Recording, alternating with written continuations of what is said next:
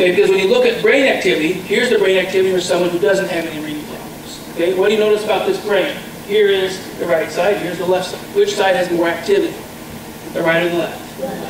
Yeah, that's the typical picture of somebody who doesn't have any reading problems. The left side is supposed to do most of the work. So it's supposed to have strong activity.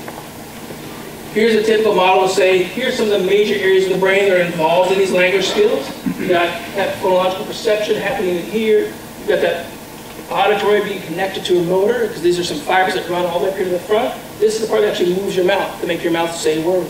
This is the part back here that plays a big role in meaning. But no, the brain's really not yellow, blue, and green. And no, it's not this simple that one part does one function. It's really much more of a distributed network. This is an fMRI meta-analysis, which means 25 fMRI studies combined together. And you see the blue dots are where their brains were active when they're being asked to make judgments about phonology. The green dots, they're making judgments about sentence and syntax. The red dots are judgments about meaning. So can you find that one meaning area now? Can you find that one phonology area? Or was that one blue area that is just perceiving sounds? It doesn't exist, because the brain's actually distributed networks of information. It's supposed to be spread across this language cortex. Now, it is a region specific, because it's not all back here. And there's not much activity up here. It's right through this primary language and speech cortex areas. So when the brain's working efficiently, those parts are supposed to be doing most of the work. So again, here's that normal reading child. Strong activity on the left side. What do you think the brain activity looks like in a child who has dyslexia and is struggling to read? Say it again. Okay, here's the picture. What do you see now?